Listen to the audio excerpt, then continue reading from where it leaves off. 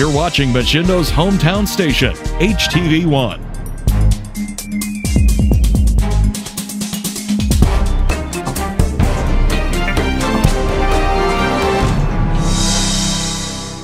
Hello everybody, Brett Boyd from the Market House. Don't miss our new expanded summer hours from 8 a.m. to 8 p.m. And don't miss two fantastic deals on ground chuck at just $3.99 a pound or Dutch Farms butter at just $2.99. Just two great deals and two more reasons to come see us at the Market House. Open 8 to 8, 7 days a week. We'll see you there.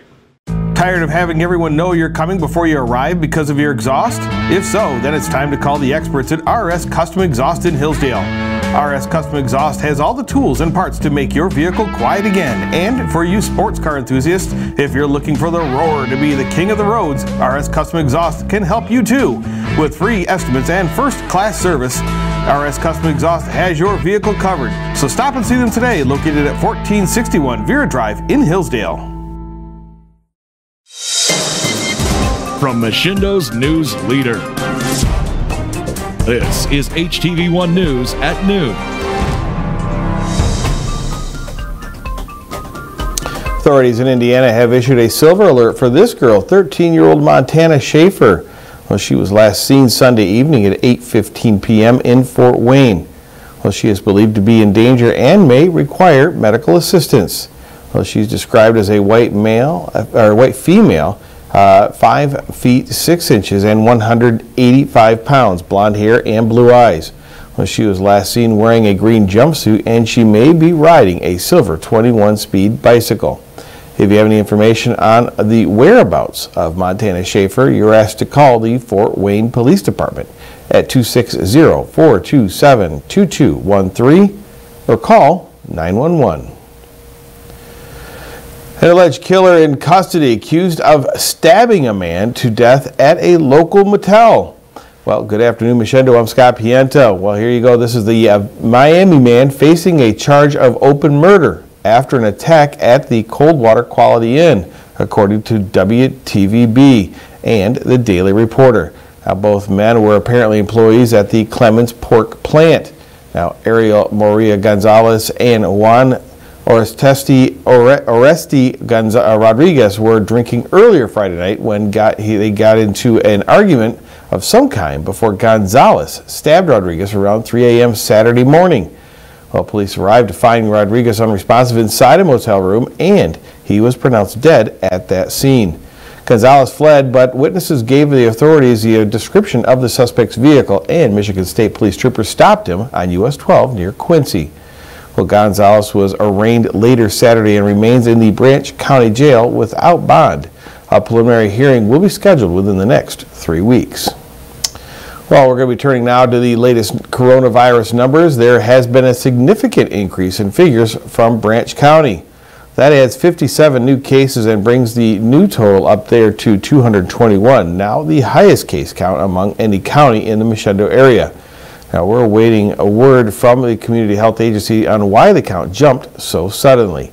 Branch County still reports 2 deaths and 14 probable cases. Hillsdale County holds steady at 171 confirmed cases, 9 probable, and 25 deaths. Ludwig County reports 163 confirmed cases, 130 of those recovering, and 6 deaths, with 33 probable.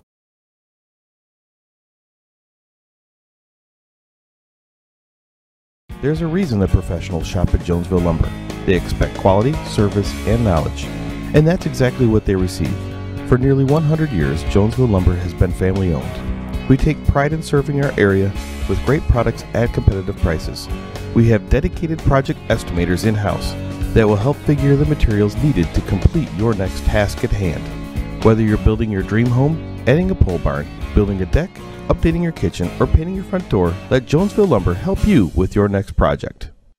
Authentic Mexican food is just a short drive away at El Cerrito in Coldwater and Hillsdale. The variety-packed menu has something for everyone, with classic Mexican dishes, El Cerrito specialties, and tasty treats for dessert. Don't forget the best margaritas in town with margarita specials Friday and Saturday. And carry-out ordering is great for work lunches or picking up dinner for the family. Make your next meal a fiesta for your taste buds at El Cerrito on Chicago Street in downtown Coldwater and Carlton Road in Hillsdale.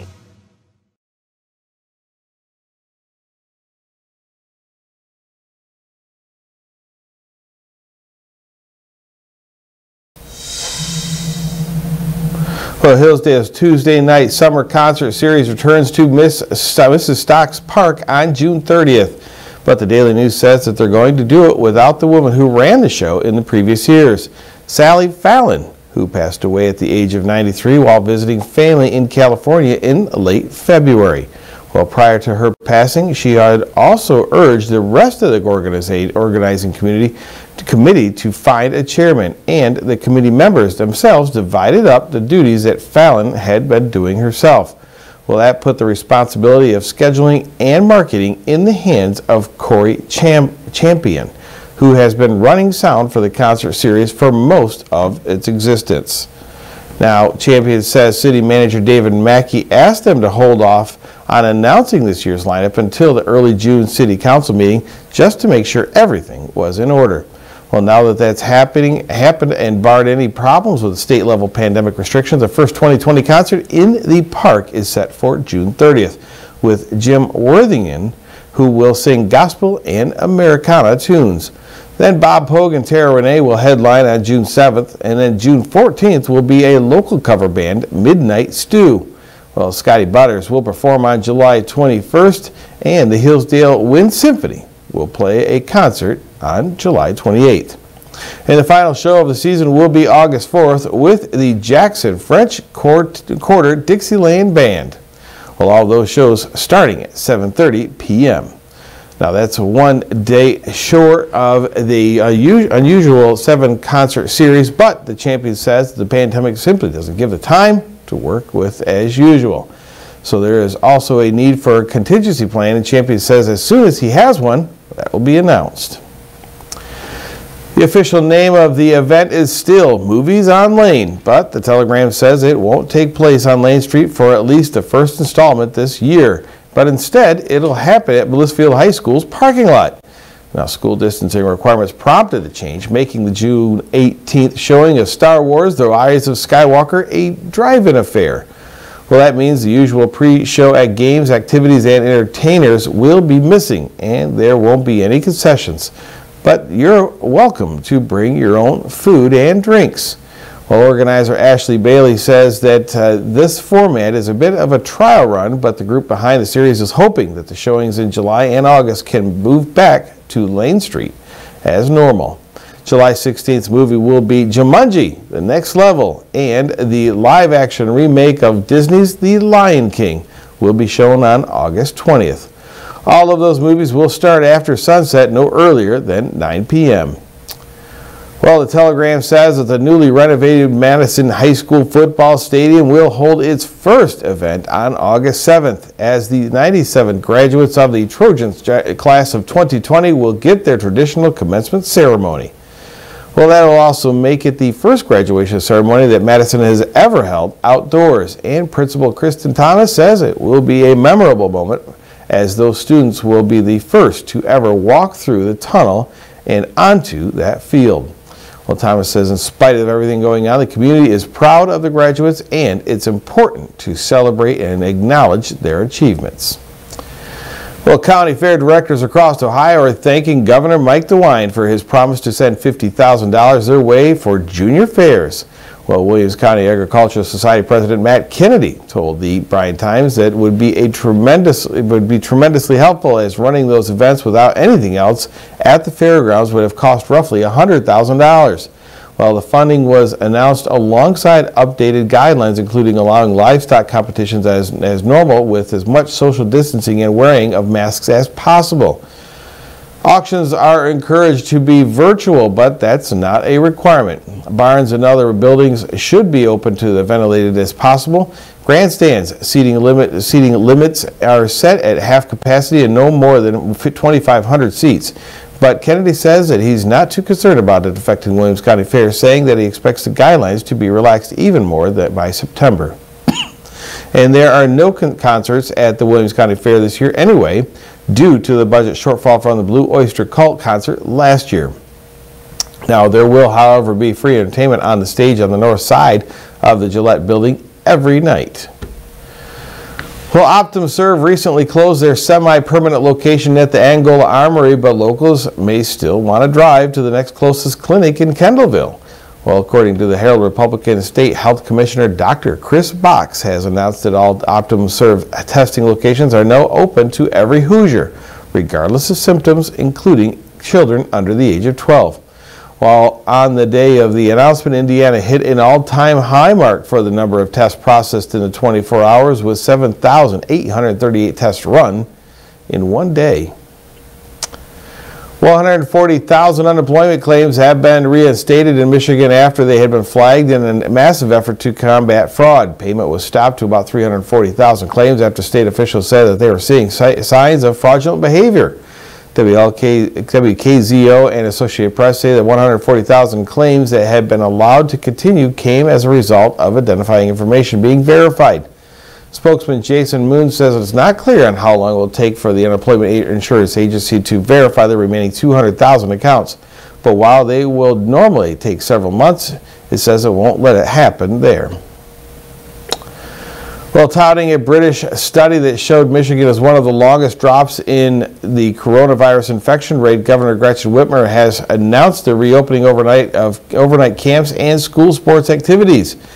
The Associated Press says camps will still be subject to state guidelines and campers should be kept in groups of 10 or less, while policy should be established regarding masks. While school sports activities can resume, and to some degree participants must still observe social distancing, and indoor gyms and recreation centers will remain closed. Well, today is also the day when hair salons and other personal care businesses can reopen in Michigan.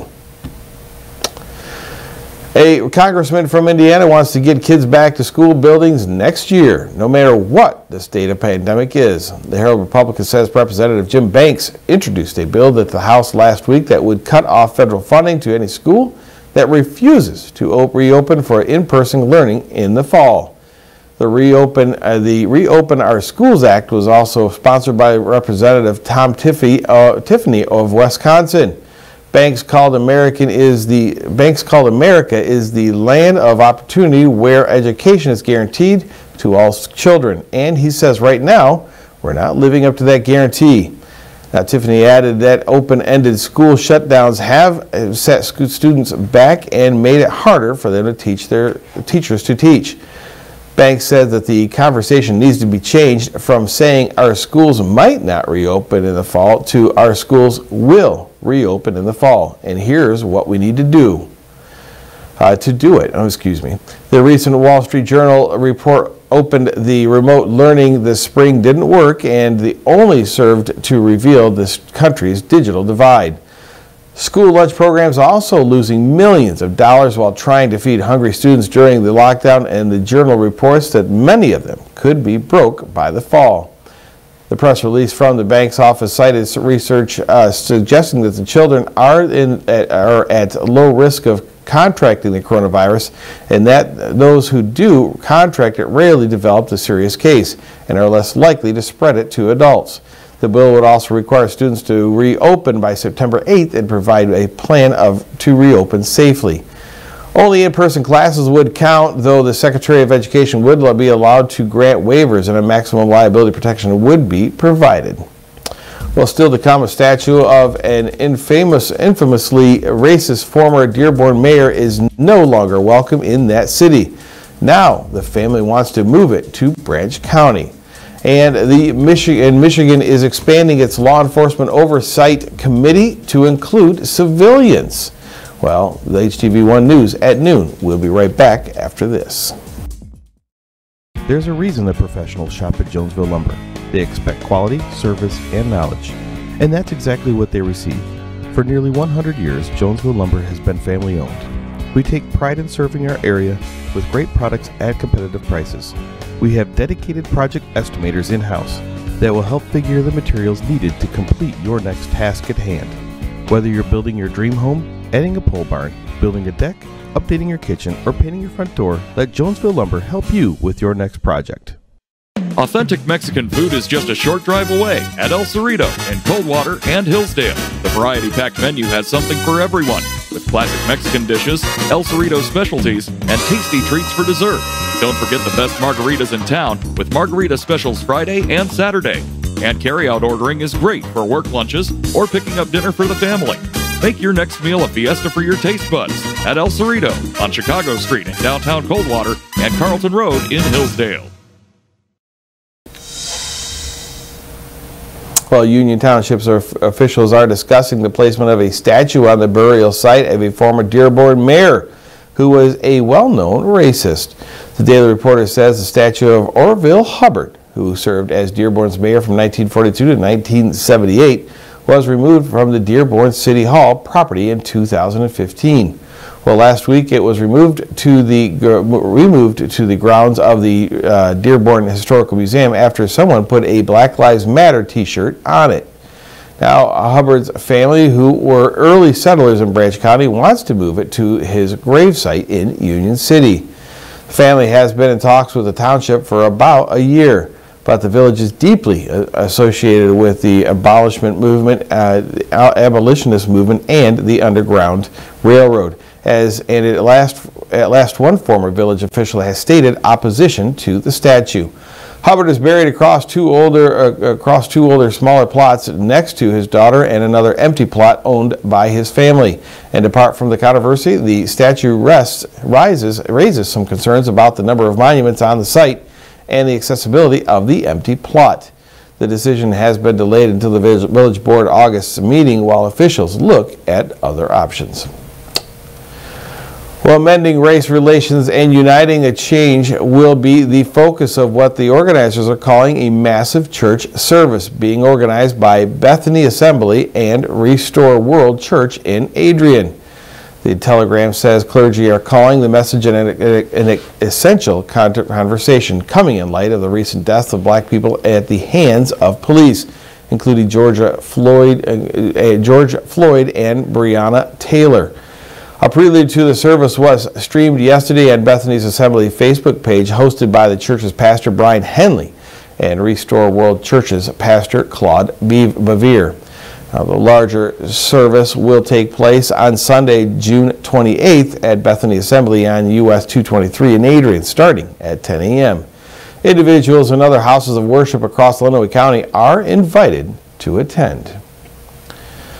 The Michigan Commission on Law Enforcement Standards is expanding to add 3 seats for people outside law enforcement, as well as a director of the state's Department of Civil Rights. The Associated Press says Governor Gretchen Whitmer announced that expansion on Friday. The commission is tasked with providing leadership and standards for training and licensing law enforcement officers in the Great Lakes State. And at present, most of the 19 members are affiliated with law enforcement agencies, police unions, or police advocacy groups, with no representation from the civil rights group. Michigan State Police Director Colonel Joe Gasper supported the move, saying that he welcomes the necessary outside perspective and another layer of transparency and accountability. The additional commission members have not yet been appointed.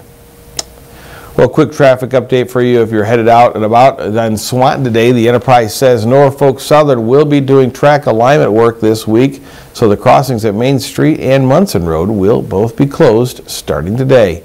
Now, you can use Hallett Avenue to get around those closures. Well, a vehicle crashes through a Tecumseh house, and police say the driver was high at the time. Plus, an Edgerton man is charged with child sex crimes in Defiance County. Plus, a man who tried to hire a hitman to kill Williams County social worker is filing suit against that agency. Well, those stories and more when we come back. The Saucy Dogs is the name and barbecue is the game. Come on down for a good time and some great food. At Saucy Dogs, try our barbecue nachos or our tasty ribs. We'll have you howling for more. Saucy Dogs, downtown Jonesville. Does your vehicle sound like a tractor putting down the road? Then you need to see the experts at RS Custom Exhaust in Hillsdale. They will give you a free estimate along with first-class customer service. They custom make any exhaust needed for your vehicle. Stop and see them today, located at 1461 Vera Drive in Hillsdale. Hello everybody, Brett Boyd from the Market House. Don't miss our new expanded summer hours from 8 a.m. to 8 p.m. And don't miss 2 fantastic deals on ground chuck at just $3.99 a pound or Dutch Farms butter at just $2.99. Just 2 great deals and 2 more reasons to come see us at the Market House. Open 8 to 8, 7 days a week. We'll see you there. Well, one driver was partially ejected in an accident Thursday. It happened just before 6 p.m. at the corner of County Road B and State Road 108 in Fulton County's Clinton Township. 37-year-old John Reeb of Archibald was westbound when he failed to yield at the stop sign. His minivan was hit by a northbound pickup truck driven by 35-year-old Nathan Earl of Wauseon. While both vehicles went off the west side of the 108 and Reeb's van flipped over. Now, he was not wearing a seatbelt at the time, and he was airlifted to St. Vincent's Hospital with serious injuries. Earl suffered only minor injuries and was treated at the scene. Alcohol is believed to be a factor, and the crash is still under investigation by the Ohio State Police. The Telegram and WLKI says this was a scene at the Tecumseh home after a vehicle crashed into it last week. Now it happened around 10:30 Thursday night on Occidental Highway near Brown Street.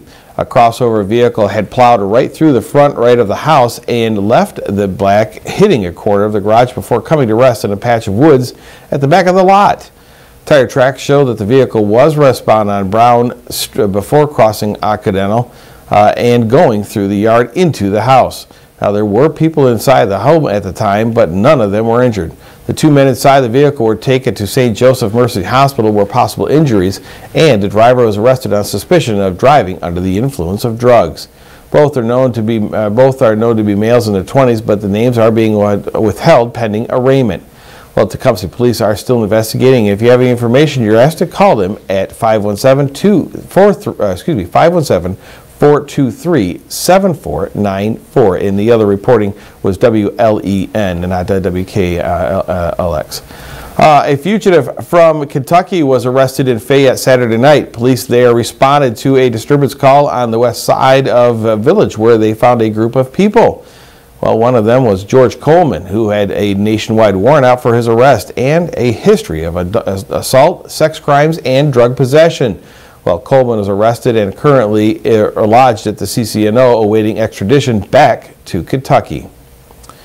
Well, an Edgerton man has been charged with sex crimes and child porn in Defiance County. The Bryan Times says 36-year-old Robert Salisbury was indicted on two second-degree felony counts of pandering sexually oriented material involving a minor and 24 counts of third-degree felony sexual battery. The press release from Defiance County Prosecutor's Office says Salisbury photographed a minor engaged in sexual activity in November of 2015 and between January of 2014 to December 2015. He engaged in sexual conduct with a juvenile female on numerous occasions.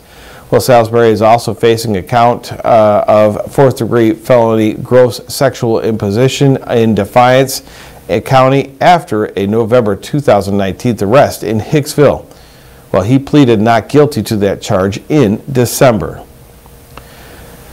And a Bryan man who tried to hire a hitman to kill a social worker has filed another lawsuit against a local agency. The Bryan Times says David Culver, who pleaded guilty to that crime in November, has filed 3 suits so far. The first, filed 2 weeks after he entered a plea, accuses the Bryan police of violating his civil rights and harassing him. The second, filed a week later, accuses the Correction Center of Northwest Ohio of withholding mail, legal access, and medical treatment, as well as disregarding his privacy during a medical consultation, sexually harassing him, providing substandard treatment, and showing favoritism. Now Culver has filed a suit against the Williams County Office of Job and Family Services seeking $250,000 for mental, physical, and emotional distress, as well as harassment and humiliation in the weeks leading up to his removal of his children from his home. He claims that a JFS worker circumvented established processes to take his children away and verbally abused and threatened in language, stalked or followed him without cause on numerous occasions in the state vehicle and lied in court, as well as other claims. JFS and Bryan police have declined to comment, but CCNO Director Dennis Sullivan says the regional facility takes every claim seriously. Culver is currently being held at the CCNO awaiting sentencing on July 14th. He could spend up to 10 years in prison. Well, when we come back, a major ruling just came down from the Supreme Court this morning, and we'll tell you all about it right after this. El Cerrito's variety-packed menu has something for everyone. With generous servings and lots of flavor, you'll think of it as a fiesta for your taste buds. Dine in or carry out at El Cerrito on Chicago Street in downtown Coldwater and Carlton Road in Hillsdale. There's a reason that professionals shop at Jonesville Lumber. They expect quality, service, and knowledge. And that's exactly what they receive. For nearly 100 years, Jonesville Lumber has been family-owned. We take pride in serving our area with great products at competitive prices. We have dedicated project estimators in-house that will help figure the materials needed to complete your next task at hand. Whether you're building your dream home, adding a pole barn, building a deck, updating your kitchen, or painting your front door, let Jonesville Lumber help you with your next project. The Saucy Dogs is the name and barbecue is the game. Come on down for a good time and some great food. At Saucy Dogs, try our barbecue nachos or our tasty ribs. We'll have you howling for more.